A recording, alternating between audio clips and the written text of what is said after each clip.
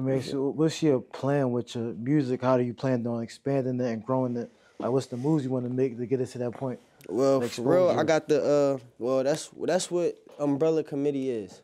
Umbrella Committee is a clothing line brand that I started, but I want it to be more than that. I want to turn it into a company. You feel me? I don't want it to just be a label, but that's what it's going to be. You feel me? Probably mostly known for, because you feel me? We got artists, and you feel me? I'm trying to help them. How many artists do you have so far on the roster? I got Gino, D-Mills, E-Way, Old Block, Ross, Flock. How many people that was? Probably 10. Seem like 8 to 10. It's a lot of people. Like, it's a lot of people. Like, you feel me? And y'all gonna all like we just starting this shit, bro. We just got a vision, and we just got a plan, like, and we just chasing that shit. You feel me? But we starting off with the merch, like, you feel me? These sweatpants right here, that hoodie, Umbrella Committee. You feel me? We starting off with the merch. That's how we trying to get the name out there, by the clothes. Feel me? Get these different rappers to wear it, go to these different states, push the clothing line to get the name out there. You feel me? And then, you feel me, the artists that's under the brand, they gonna start dropping music. We working on a collab tape with all the artists that's gonna be on the tape. We gonna call that Under the Umbrella. So, you feel me? We working on that right now, trying to get that in order and just pushing the brand, just getting everybody out there, getting, you feel me, more spotlight on the artists and everything. Okay, no, I like the and the name and basically mean just protecting whatever you value. Okay. You feel me? So it could be a relationship you got with somebody, your family, dreams, money, whatever. The same way an umbrella protect you from getting wet, you feel me? We protect whatever, you feel me, we care about for real. So that's what it symbolized. I like the merch, you feel me? It's hot, like what y'all got on. You feel me?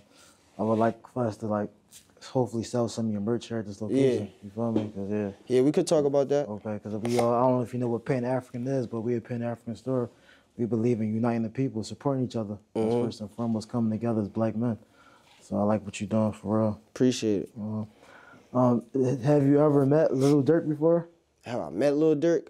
Yeah, I met him, but it was like real quick. Right. Like my pop introduced me to him. I said what's up, and it was just like pretty much that. I ain't never get a chance to, like, you know, like really, like, you mean? Because I know you know G Herbo. Yeah, I fuck with G Herbo. So I know Lil Durk, he just got arrested for the murder for hire. So what's your thoughts on that? Something big in hip hop culture, everyone's speaking on it. What's your take on that?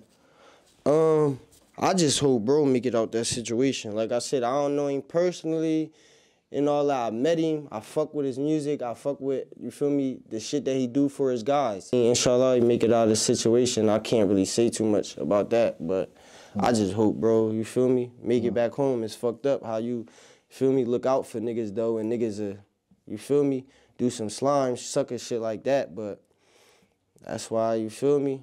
No, all right. Gotta watch niggas, man. For sure. Your pop, Gillie, I know the podcast, Middle Hour for Game, you feel me, #1 podcast, that joint took off.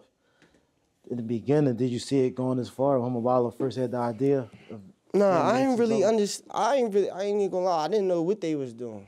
Like, Wallo came home and I was dinner just graduated high school. My pop was already doing $1 million worth of game shit. On IG, he's giving yeah, game like just giving out game. Right.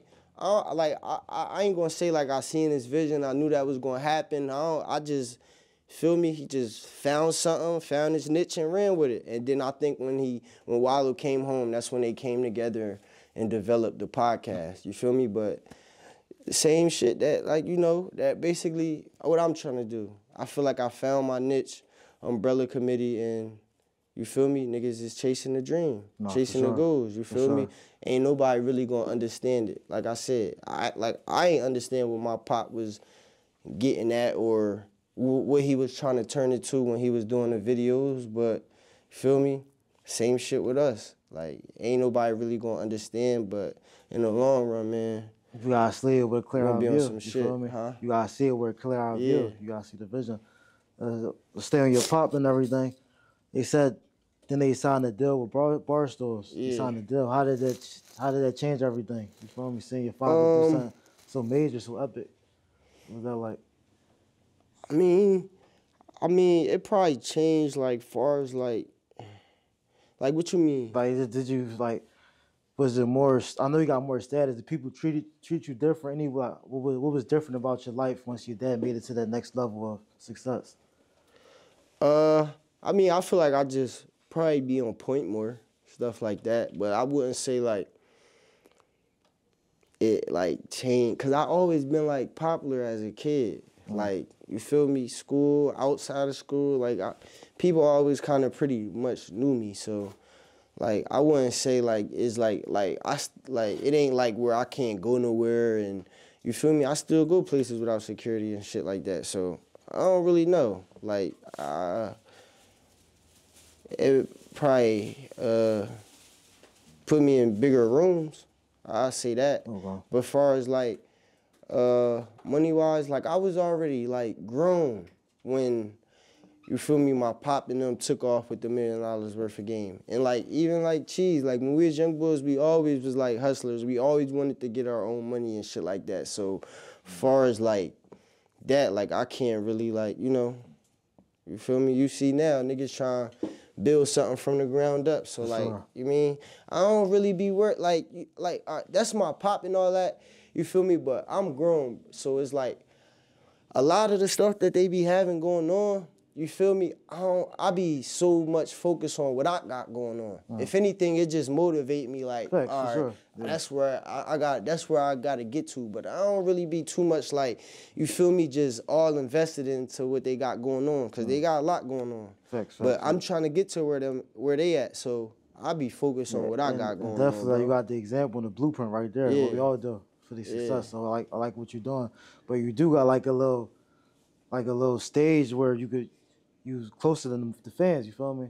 So your insight do mean what it mean. Yeah. I feel like being around them, and, like, I learn certain stuff. Like, you feel me?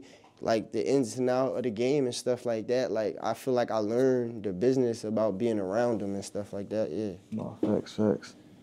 That's why I feel like I could do this label shit. Right. You feel me? Because you got the vision, you seen it. Yeah. I feel like I know what it take for an artist to blow up. I know, you feel me, how it's supposed to go. Like, I just been around this shit for too long. And I got people that's around me that been in the game too. You feel me? My manager, Slim, he been in the game for a long time. You feel me? And he willing to help me with my label too. So it's like, you feel me? I got people that's around that know and that, you feel me, got experience, you feel me, to help put this shit together. I got you,